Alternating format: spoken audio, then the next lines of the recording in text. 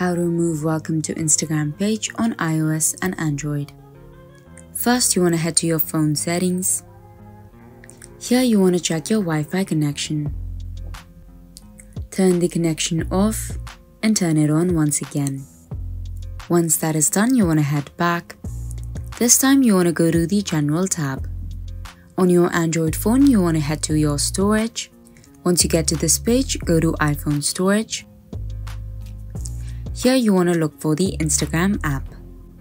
On this page, you want to either offload the app or you want to clear your cache if you are on your Android device.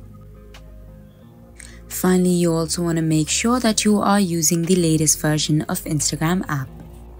For that, head to the Play Store or the App Store.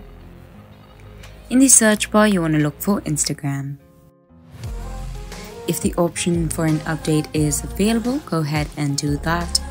Lastly, what you can do is you want to open your Instagram. Then from people you may know, you want to follow either 2 or 5 of the people. That way the problem should be fixed.